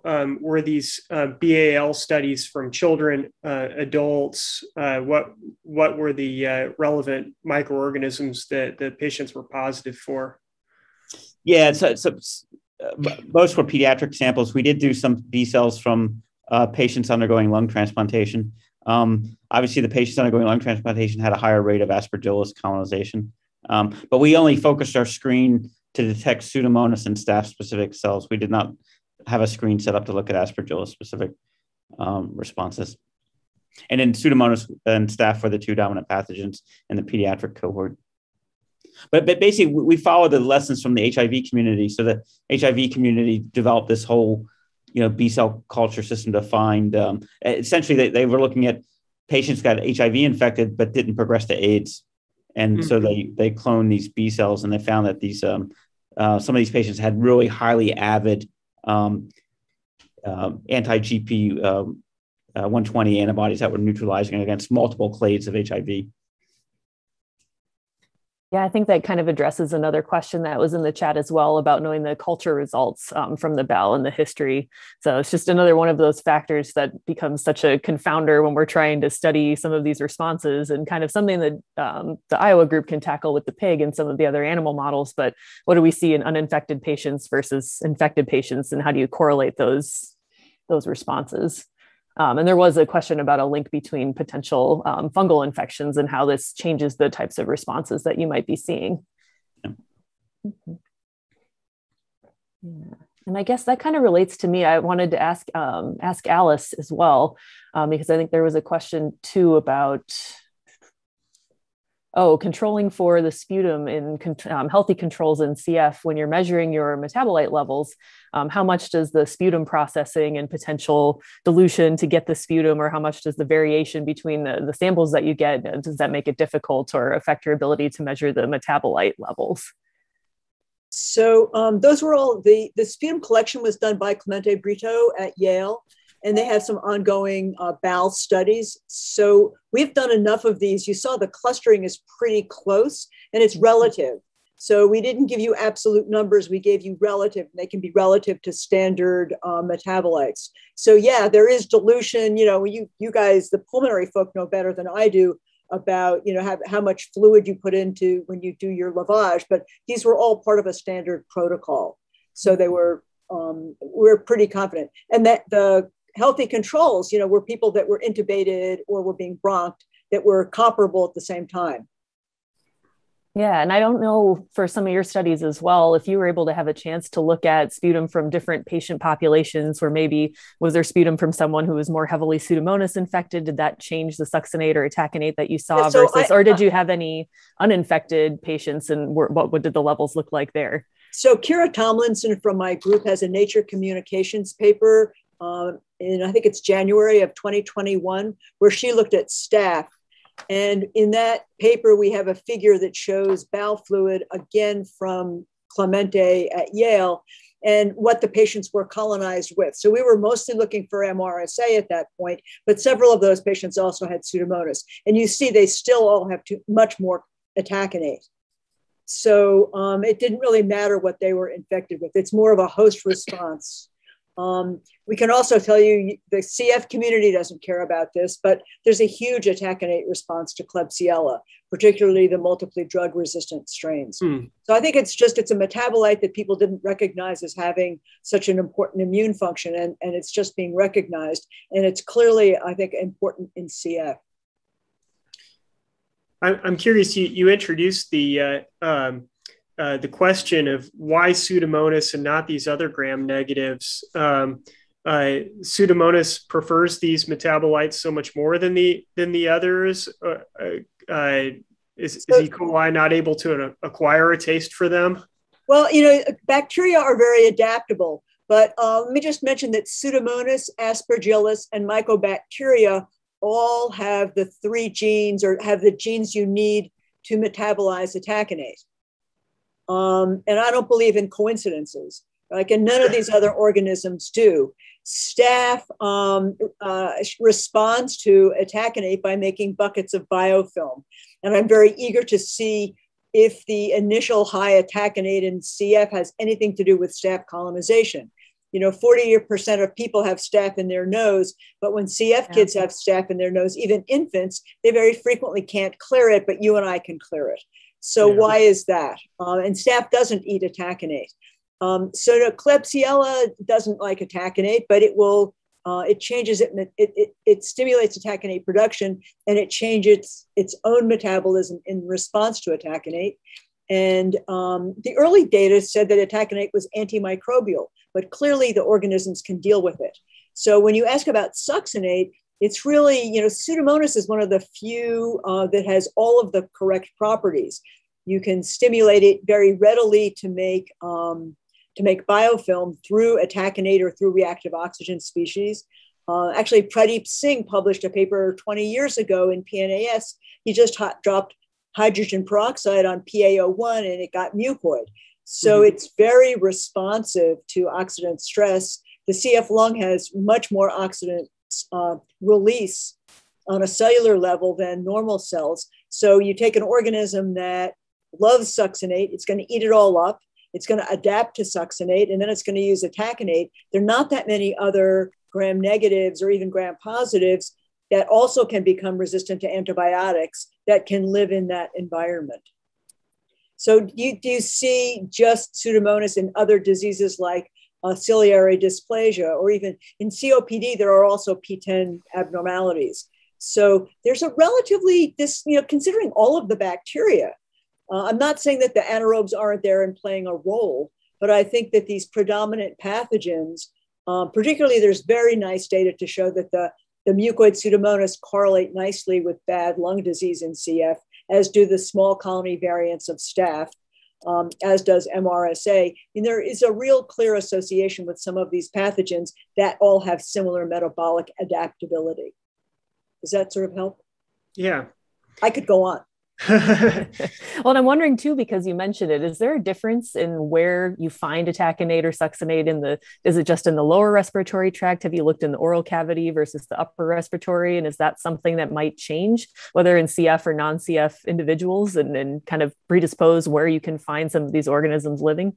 So there's data from Seattle that says that, and it wasn't reproduced by other groups, but it was presented earlier this week, that there are different organisms in different Pseudomonas in different parts of the lung. And then there's intriguing data that I never saw published from Alex Asher. She presented it at a CF meeting where she also showed high succinate in CF. And her work showed that she thought there were different macrophage populations in different parts of the lung. And so you could make an argument that the more immunostimulatory organisms, the ones that still have flagella and pili and LPS, are going to activate macrophage populations that are more pro-inflammatory, that are making IL-1 beta, and they're going to release more succinate. So if you have a bunch of those, in one part of the lung, I think they will predominate, and you'll get a microenvironment. My favorite shtick right now, and if anybody in my lab is listening, they'll cringe, is that many of these chronic infections are much like tumors. So you've got foreign antigen that's proliferating, and they're going to activate an immune response based on a lot on their antigenicity and on their metabolites. And so depending upon what they surround themselves with, that will define in many ways your immune response. And so I could see in chronic CF, you've got this replicating mass, and you're going to have a lot of itaconate that's very anti-inflammatory. And so you're not going to get the brisk immune response. And I think that might be important when you look at Jay's T cell responses. T cells are very important, needless to say, in recognizing foreign antigen and becoming activated. And so on the one hand, you've got too much activation early on, but then the organisms adapt, and then you get this anti-inflammatory response, much like a slowly progressing tumor later on. So the problem is, how could you correct that? And I'm very eager to study, and I think Ben Kopp will have some of the data. I'm eager to study what happens to macrophages and, importantly, neutrophils when you give them highly effective modulators. If you put CFTN in the membrane, you're going to put P10 in the membrane. You're not going to have excess succinate. You're not going to have excess itaconate. So that will remove at least one of those pressures. So then you might get more fulminant infection early, but I think not. I think you'll have normal clearance because you'll have enough early inflammation to clear the organisms before they can adapt. Yeah, thanks for referring to Ben Kopp and his work. He gave a really nice talk in the workshop yesterday, showing improvements in macrophage function in response to triple modulator therapy. Yeah, I want him to measure P10, but I don't think he's heard me. Ben, if you're out there, I think that leads really nicely into another question, playing right into what are the effects of modulators. And I guess this applies to a lot of the different talks today, but the question specifically was for Alice, and whether or not there were differences in itaconate or succinate that you could measure post beginning modulator therapy, if you've been able to get samples to look at that. But I'm also curious how that might even apply for Jenny for the antimicrobial or antiviral activity. Do we see any differences if you could treat the pigs with modulators as well? So the samples are in the freezer. We have human PBMCs from kids who are starting therapy. And so we want to batch them, and we're actually practicing Neutrophils are not so easy to study. The mononuclear populations are easier, just as actually Ben Kopp mentioned at the workshop yesterday. So we will definitely want to look at that. I'd be very eager to know what the story is in the pigs. And it's easy to, I mean, the nice thing about working with a protein like P10 is that it's all over the cancer literature. So if you'd like to get some anti-P10 and do some facts on piggy cells, I think that would be totally cool. Yeah. Yeah, we have talked about doing, studies in the G551D pigs and looking to see, pre and post ivacaftor treatment. Do you see a difference in antiviral responses? At least we have not done that yet, but it's something that is of high interest. The other thing I need to mention is that P10 doesn't care about the channel function. It just wants the channel in the membrane. So that will account for some of the variability you'll see in our results. So it doesn't care whether the channel is open or closed. It just wants it in the membrane. That was actually a specific question here on the sidebar, asking about whether CFTR is at the cell surface or retained in the endoplasmic reticulum. So it's mostly about where it is and not whether it's working. It's on the mitochondrial membrane and it's on the epithelial membrane, and that's where we care about it. And I think all of the references for that work, that's all published, and the references are in my talk. There's a recent cell metabolism paper from 2020, that's Sebastian Raquelme's work, and the data with the CFTR mutations was in a Science Translational Medicine paper from, I think, 2019. I guess related to that, there was another question that came up recently about, we see a lot of high Pseudomonas in patients with bronchiectasis, and they also have CFTR. So can you explain anything there about maybe the relationship with P10 and CFTR, because that should be taking place there, yet we still see the high Pseudomonas? So. What I could say is, again, the relationship between oxidant stress. Once you have inflammation and you have lots of succinate, Pseudomonas is going to thrive. And once it starts replicating at a high rate, it generates its own oxidants, and you're going to turn on the glyoxylate shunt, and you're going to turn on the biofilm formation. So I presented a slide that showed if you just grow Pseudomonas with glucose or glucose plus atacanate, and that would be the case in somebody with bad bronchiectasis without CF, you're going to get lots of atacanate produced by their immune cells, and that's going to drive Pseudomonas to make tons of biofilm. And I omitted the slide because I was already talking fast, that shows that biofilm, not only does it have an anaerobic environment in the middle, the bacteria aren't replicating so that the antibiotics don't work, antibody doesn't work, complement doesn't work. So the organisms are just in heaven, bacterial heaven. I wanted to ask a question to Ryan, since we haven't gotten him involved yet. When looking at patients with CF and examining their microbiome, it seems like there's this bewildering array of different organisms that are present, and each person has their own different microbiome that's also quite different from one another. How are these differences established? Why, they all have the same disease, and many of them have the same canonical pathogens. Why do they seem to have different supporting communities that are around them? It's a great question. Open-ended, maybe unanswered question. I think it may boil down to more of some of the emergent properties of these communities. So it might not necessarily boil down to their specific composition, but rather what they can all do collectively as a whole, and how, maybe it's a select group of keystone bacteria, if you want to call them that lead to more severe disease outcomes or acquisition of a specific pathogen. That's a great question. But in terms of how these communities are forming, it could be that the environment is selecting for which organisms are proliferating, who gets on the scene first, and that might select for downstream organisms and whether or not they're successful in colonizing. I think the early community dynamics and how they're selected for is not known. I think it's a great question to attack. And in terms of the new technologies that are being developed, I mean, you mentioned getting together with this large group of this consortium of people who study this. How are new technologies going to lead to answers to those kind of questions? I think one of the, consensus ideas that came out of that workshop was just really work towards more relevant in vitro models that can accurately recapitulate the in vivo environment on the lab bench.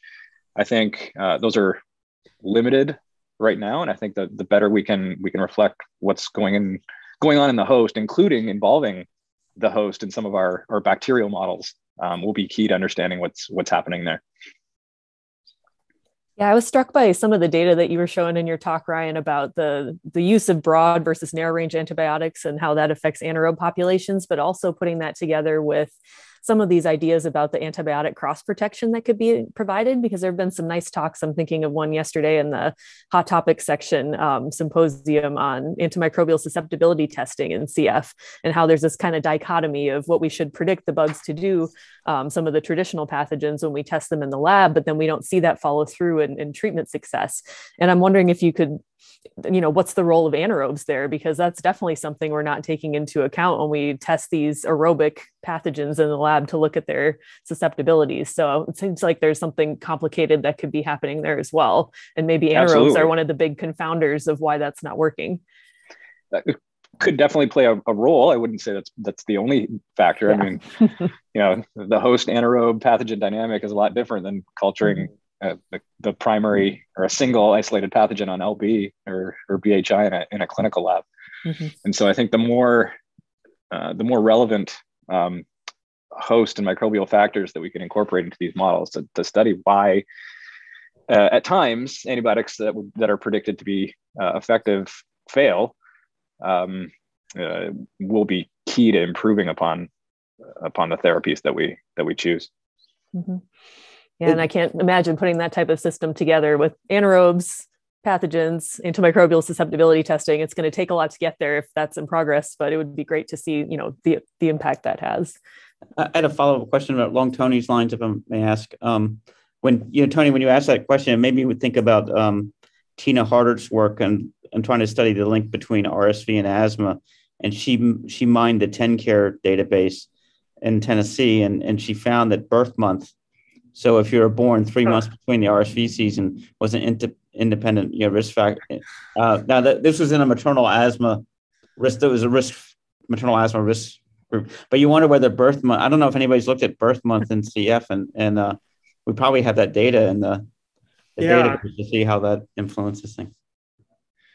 Yeah, I've wondered about a variety of other factors, like does the family and the diet that they eat, do they establish this microbiome early on, severe infections early on, lead to some bottleneck that renders the person having a population that's maybe different than the usual. Oral hygiene as well. Yeah, could be a potential determinant. Yeah, there maybe not in infants, but as they start to age. Yeah, I think that this is really a big unanswered question. Let's see. We had a couple questions for Dr. Coles that we haven't gotten around to. So. One of them is, have you tested your mouse model, this humanized IL-22 model, with other CF pathogens such as Pseudomonas or non-tuberculous mycobacteria? Is there any evidence for a different persistence? Yeah, that's a great question. We haven't done those studies. We're focused on staph. And of course, since IL-22 has been linked to Citrobacter in rodentium, which is a gut pathogen, we've done some pilot studies with Citrobacter just to validate the model. But that work's ongoing. So I don't have any data with them. Just pilot data with staph right now. Yeah. And then there's a related question on, do IL-17 and IL-22 correlate to IL-22RA2 expression in your CF patients? And are you able to measure? Well, that's a great question. So yeah, we see IL-22 transcript, but what's interesting is the downstream genes of IL-22 are downregulated, consistent with the functionality of this decoy receptor. I haven't seen where IL-17 has been we don't have any evidence that IL-17 would directly regulate IL-22 or A2. The data to date from all the single cell data suggests that it's really made by macrophages and dendritic cells. But what the upstream transcription factors are remain unclear.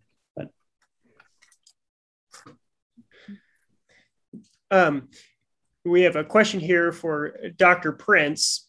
The 2 CF strains of Pseudomonas aeruginosa causing ataxia were from patients at early or late infection stage. Oh, you might be muted, Alice. I'm muted. I'm sorry, I'm muted. I mean, what's late? They were established colonization in an adult. And you saw we had those strains over several years, but they're certainly established colonized strains. Yeah, I'm curious, have you looked at environmental isolates of Pseudomonas and their responses to ataxia or succinate? And is that really different? It was actually on one of those slides. We have ICU isolates that are much more acute, and they have not upregulated their ataxinate eating genes. Mm-hmm. So it does take a while for them to decide to eat ataxinate. It takes time to acquire new tastes. Another question to Dr. Hunter. Protective action of Pseudomonas aeruginosa. Have you any clue why Rothia strongly pops up during the second year of life to become the prime bacterium in healthy and CF airway microbiome to replace streptococci, but then is suppressed to lower levels? Short answer, no.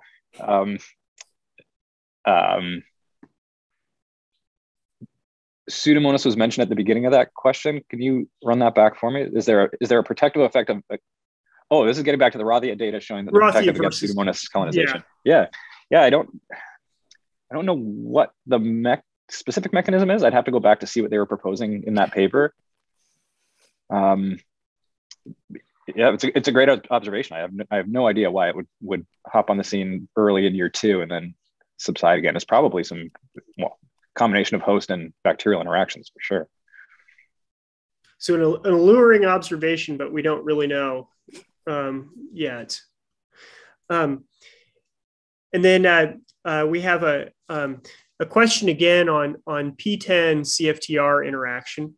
Have you compared P10 mediated responses in people with cystic fibrosis where the protein is at the cell surface, available for protein-protein interactions, compared to F508del, where the CFTR is not at the cell surface? So I think I didn't show you all of that. It's in that first paper where we had PBMCs. We looked at just the intersection of the expression of P10 and CFTR in people with different mutations. And if you look through that list, you can find some of the other mutations where they don't intersect, where the P10 and the CFTR don't intersect. They're in different quadrants. I think that might be the data they're looking for. And I'm sure if we did more, we could hone in on that a little bit better. I wanted to circle back to the viruses again, and you know the challenging experiment here of giving influenza to the pigs. One of the confounders here is that if the pigs don't kill the virus as well, then you may have a dose-dependent difference. The effective dose is higher in CF. So how much of the increase in inflammation do you think is due to higher effective viral dose, and how much do you think is due to just the intrinsic pro-inflammatory state in cystic fibrosis? Yeah, that's a really good question. And it's hard to answer that the way, because it could be, on the one hand, it could be that the pigs are having a bigger interferon response because they have more virus there. So they're having a proportional response to a larger amount of virus. On the other hand, they might be having like sort of a hyper inflammatory response. And it's kind of hard to sort through that in this experiment. I will say that in past experiments with these animals, we have done experiments with newborn CF and non-CF animals, and we gave them heat-killed Staph aureus, so staph that had been heat inactivated, with the idea that we would be giving them a stimulus that would be specifically inflammatory, and we'd take out the confounding issue of the bacterial replication. And we did see differences in how the CF animals responded to that type of inflammatory stimulus, which suggests that there is something that some sort of an intrinsic difference in how the epithelia or the inflammatory cells, how they sort of their level of responsiveness to inflammatory stimuli. There does seem to be a difference between the CF and the non-CF. So yes, that could be a contributor here. And how about other non-infectious but danger signals like poly-IC or CpG, Right. TLR. We haven't tried that in the pigs. I don't think we've actually done a lot with poly-IC or other, DAMPs or PAMPs, like in cultured epithelia. We actually have not done a whole lot of that yet. That would be interesting to do, though.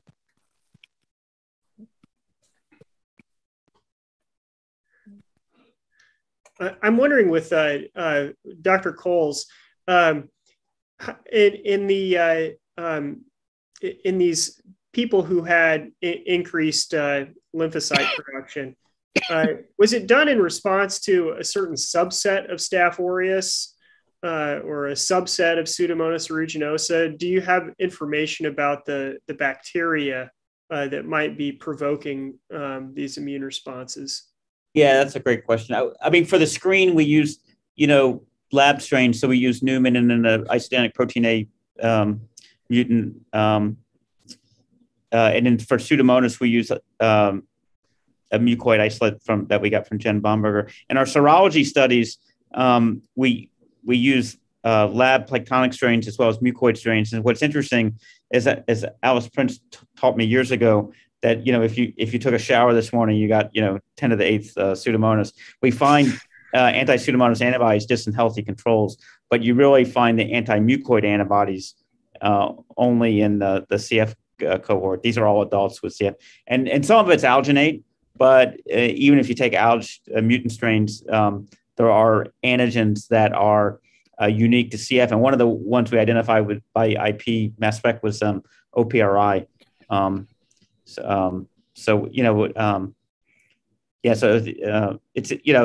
think the serological response will depend on where the patient is and in their course of disease, and whether they have a dominant mucoid strain or still kind of colonized with an early planktonic strain.